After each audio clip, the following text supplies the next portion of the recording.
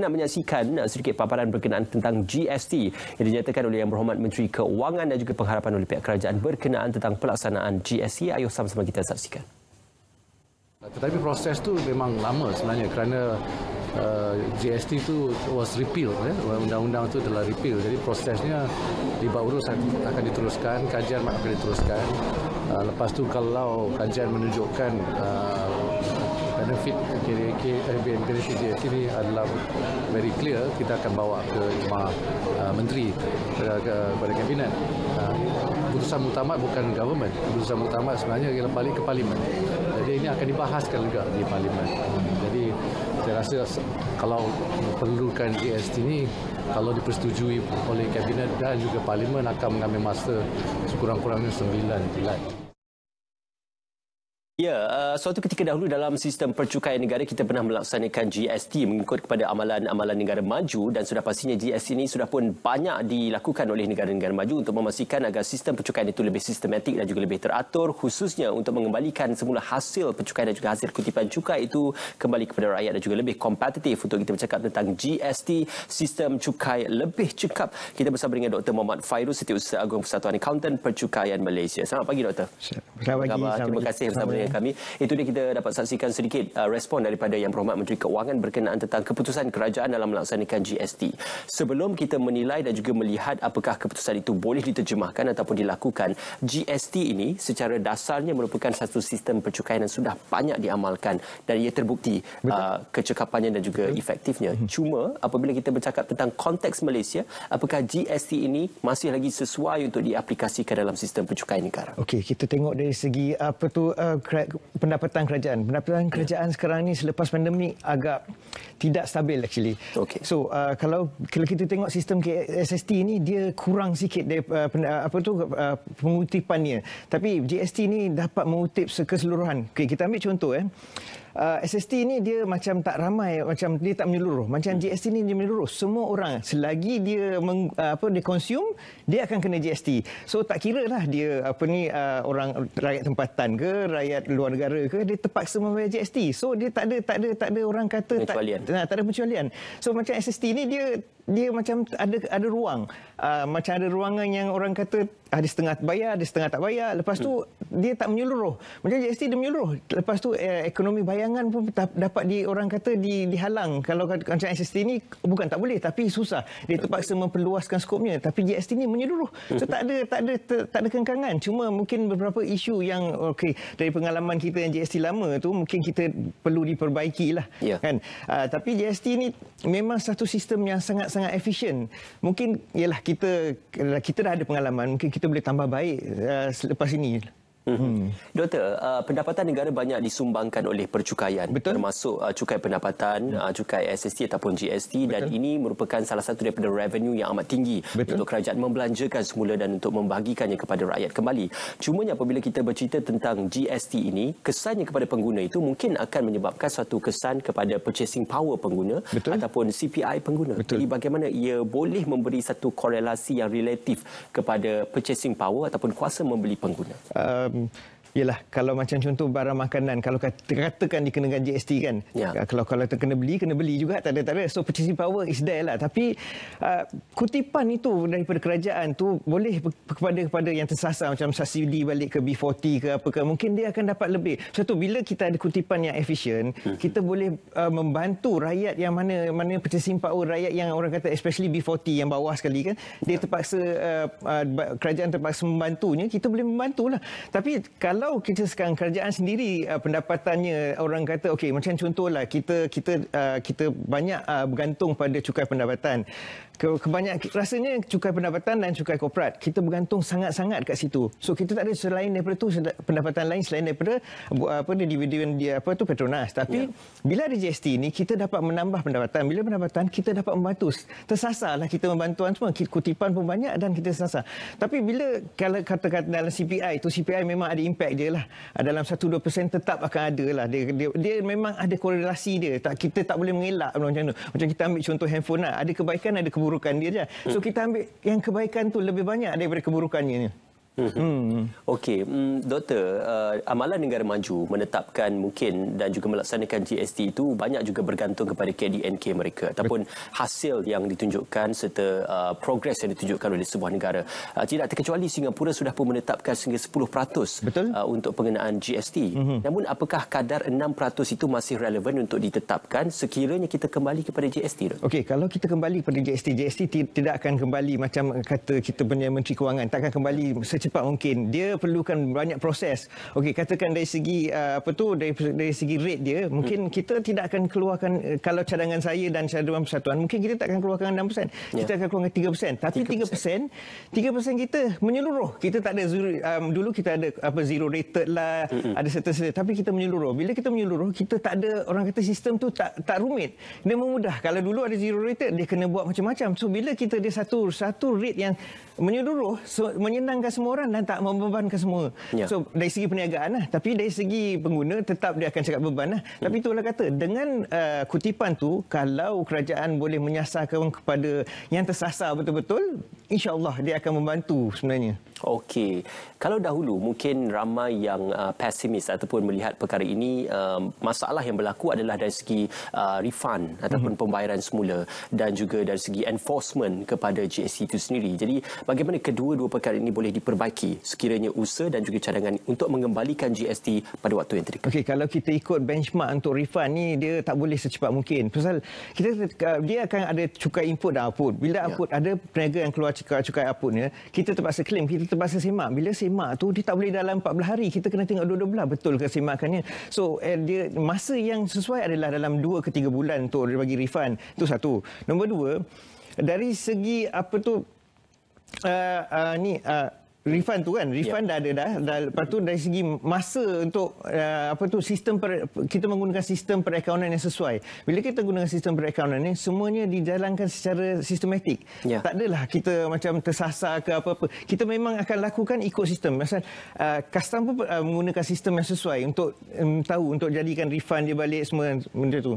Ya, jadi untuk enforcement itu amat sesuai untuk GST diletakkan di bawah Jabatan Custom. Ya, betul. Sebelum ni kita letak di Jabatan KPD dan KK. So maybe custom tahu dia punya rate dia macam mana semua. Okey, katakan dia dah boleh claim balik output tu. So rate dia tak boleh orang kata naikkan sewenang-wenangnya. Mungkin dengan situ enforcement lebih mudah. Tak ada orang akan menaikkan harga sewenang-wenangnya. Dia dah tahu dah. Okey, enforcement custom dah tahu, dia tahu rate dia semua. So bila itu lebih mudah. Kalau kita bagi kepada jabatan lain, mungkin susah sikit untuk mereka sebenarnya. Okey. Doktor, pada ketika awal kita melaksanakan GST, berlaku sedikit kenaikan harga dan ini membimbangkan pengguna ataupun output user ataupun pengguna-pengguna di peringkat akhir. Sudah pasti GST ini akan dikenakan di semua peringkat rantaian perniagaan, pembekal, pemborong peruncit dan sebagainya. Jadi bagaimana perkara-perkara tentang GST ini, jaminan untuk tidak harga barang itu akan naik sekiranya ia diperkenalkan kembali? Okey, jaminan tu susah sikit. Pasal peniaga ni memang ambil kesempatan. Kita tak boleh buat apa. Tu saya cakap, kalau enforcement jatuh kepada custom, mungkin custom dah tahu dah. Pasal kita menggunakan sistem perakaunan. Bila sistem perisian yang digunakan untuk efisien, kita tahu macam mana dia increase. Mungkin pada punanya, mungkin kita boleh bagi amaran kepada mereka jangan menaikkan senang-wenang. Kita tahu bila dia laporkan setiap bulan, kita dah tahu macam mana dia naikkan harga ke tidak naikkan. Dah tahu dah. Sistem tu dah ada efisien. Kita dah ada data dah sebenarnya. Lagi satu saya nak highlight kat Siti. Rakyat kita kebanyakannya, kalau ikut data, kebanyakannya dah lebih kepada elderly people kan. So ramai tak yang akan bayar cukai langsung lebih cukai pendapatan dan cukai korporat ni yang berniaga. So kita perlukan GST ni. Sebenarnya GST ni memang orang kata is efficient, tapi dalam masa sekarang mungkin tidak akan diimplement. Mungkin untuk macam kita punya Kementerian Kewangan cakap kan, dia perlu dibahaskan, dia perlu dibentangkan di parlimen. So kalau kita katakan turun rate pun, sistem yang ada mungkin custom perlu some tweaking dekat situ pun. So benda-benda ni kita kena, mungkin pada pendapat saya mungkin dia akan masuk 2024 atau 2005 baru saja GST akan betul-betul akan dilaksanakan di Malaysia sebenarnya. Ada laporan mengatakan kita kerugian hampir 34 bilion ringgit setelah GST itu dimansuhkan atau tidak lagi dilaksanakan. Ini menggambarkan betapa satu jumlah yang besar yang boleh digunakan oleh pihak kerajaan untuk projek pembangunan ataupun untuk untuk perbelanjaan bagi pihak kerajaan dan juga untuk membantu mereka yang memerlukan. Cuma apabila kita melihatkan kepada perbandingan nilai kerugian kerajaan dan juga apa yang bakal dialami oleh pengguna ataupun end user nanti, bagaimana ia perdebatan yang sihat untuk kita gambar? Dia macam ni lah. Kita ada satu rangkaian yang penuh. Bila kita tak laksanakan cukai ni, memang kita ni banyak kerugian. So kita tengok dari segi ekonomi bayangan. Kita setiap tahun kita rugi macam ni, macam penyeludupan. Kita tak dapat kawal benda-benda macam ni. Benda ni orang kata di sebalik shadow, kita panggil shadow ekonomi. So kita memang takkan jumpa. Bila kalau kita cakap macam tu, kita kena tengok macam mana memang setiap dia ada impact dia dengan kebaikan dan keburukan. So macam ni. Kalau kita laksana GST kita belanja, so peniaga akan bayar. So bila bayar tu pergi kepada kerajaan. Kerajaan akan mendapatkan untuk pembangunan dan bantuan subsidi. So dia satu pusingan yang lengkap. Kalau tak ada pusingan ni, orang kata terbantut dekat satu tempat. Macam mana kita nak buat yang lain-lain tu sebenarnya? Yeah. So memang kena ada sebenarnya. So memang bila kita laksanakan SST ni memang skop kita kurang. So takkan kita nak luaskan skop setiap kali kita kena tambah-tambah. So tak sesuai. So kebanyakan kita tengok Arab Saudi pun dah langsungkan VAT. So kenapa tak kita sebenarnya? Kita memang kena pergi kepada GST macam mana pun. Doktor, mungkin kita mengambil masa yang sedikit itu 2024 atau 2025 seperti cadangannya kerana melihat kita sedia pulih daripada pandemik COVID-19. Namun kita tidak boleh terlupa ketika ini kita sedang mengalami masalah bekalan makanan ataupun krisis makanan global yang dijangka akan berterusan dan semakin meruncing. Apakah masanya sesuai untuk melaksanakan GST tatkala harga makanan meningkat dan juga bekalan makanan berkurangan, Doktor? Yang tu memang tu saya cakap kesesuaian kita, kadar inflasi kita, kadar makanan kita semua memang tengah tak stable sekarang ni. Tapi itulah kata dia takkan dilaksanakan seberapa segera. So memang kesesuaian masa mungkin memang kita tengah orang kata baik daripada pandemik ni sebenarnya. So memang 2024. So memang kestabilan kerajaan tetap akan kena laksanakan. Kalau tidak kerajaan tak boleh buat apa-apa nanti satu hari nanti. Soal kita kalau bandingkan kita kehilangan dari pendapatan daripada apa yang kita ada ni banyak sebenarnya. So bila kita ada pendapatan kita boleh beli makanan atau beli apa yang subsidi yang sepatutnya. Kalau kita tak ada langsung macam mana sekarang? So lagi susah untuk semua nanti sebenarnya. Faktor ekonomi juga didorong oleh nilai mata wang ringgit yang rendah berbanding dolar Amerika dan juga mata wang utama antarabangsa. Jadi dengan nilai mata wang yang digambarkan sebagai rendah berbanding mata wang antarabangsa tersebut, dengan mengimport barang-barang masuk dan juga dengan pelaksanaan GST ini akan menggandakan kesan kepada harga barangan tersebut untuk end user. Jadi bagaimana kesan itu boleh dikawal melihatkan kepada kenaikan harga barang dan melalui kepada pertukaran wang asing yang rendah dan juga pengenaan GST.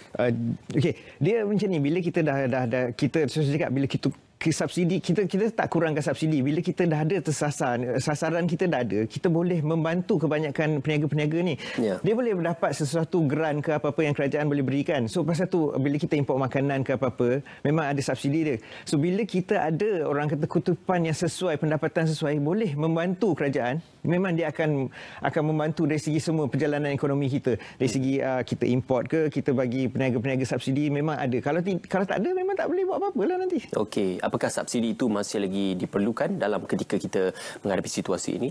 Buat masa ni kita perlukan subsidi. Pasal kita nak stabilkan benda tu. Kalau kita kalau tidak boleh stabil. Macam contoh kita ambil ayam. Ayam memang tak stabil kan, makanan ayam mahal lah tu benda kan semua. So kita nak stabilkan, kita terpaksa bagi subsidi itu benda tu secepat mungkin. Kalau tidak lagi teruk akan jadinya sebenarnya. Okey, untuk merumuskan perbincangan kita, Doktor, kalau diikutkan kepada analisis yang dilakukan oleh mereka di dalam bidang perakautan ataupun percukaian, apakah GST ini dengan nilai 3% itu boleh mengembalikan semula ataupun boleh meletakkan semula prestasi pendapatan negara pada tahap yang diperlukan? Memang dia akan, kalau 3% ni memang orang kata tidak membantu sangat, tapi untuk permulaan, untuk menstabilkan orang kata sistem GST itu sendiri akan membantu. Bila dia dah stabil, mungkin terpaksa naikkan ke, kita tak tahu. Kita tengok pada keadaan tu, pada kutipan masa tu dan keseluruhan peniaga-peniaga, orang kata kebanyakan peniaga rasanya dia lebih suka GST daripada SST. Dia kata lebih mudah pasal dia menggunakan perisian yang sesuai. So kalau dia kata dia pasal dapat clear output. So bila dah stabil benda ni semua, insya-Allah dia akan membantu kebanyakan dari segi peniaga, pengguna. So pengguna dia dapat subsidi bila dapat kutipan. Itu saja daripada rumusan saya lah. Okey, Doktor. Pandangan Doktor mengenakan GST ni apakah tindakan populis? Tidak juga, pasal kita memang sangat-sangat memerlukannya sebenarnya. Kita tu saya cakap, kita takkan kita nak depend macam saya cakap cukai langsung kebanyakannya kita ada rakyat-rakyat kita banyak dah lebih kepada umur elderly, so susah sikitlah macam tu. So kita perlukan satu sistem percukaian yang baru. Apakah kita nak perkenalkan? Okey, dalam masa sama yang muda kerja lebih kepada nomad. Kita panggil nomad lah. Mana dia kerja tak ada dalam pejabat, tak ada dekat dalam mana-mana. So macam mana kita nak masuk dia dalam sistem percukaian tersebut? So inilah GST yang paling sesuai sekali. Ya, mengikutkan kepada rumusan itu, sistem percukaian yang lebih teratur, efisien dan juga menyuruh untuk kita melihat pembayaran percukaian itu melalui ke semua pihak, ke semua rantaian supaya hasil dan juga revenue itu akan dapat diperoleh oleh kerajaan dengan lebih teratur dan juga efisien. Terima kasih diucapkan kepada Dr. Muhammad Fairuz yang juga merupakan Setiausaha Agung Persatuan Akauntan Percukaian Malaysia membawakan gambaran berkenaan tentang isu GST dan perdebatannya. Pembahasannya akan dilakukan di Parlimen oleh ahli-ahli wakil rakyat untuk melihat bagaimana GST ini boleh memberikan satu gambaran lebih cekap kepada sistem percukaian negara.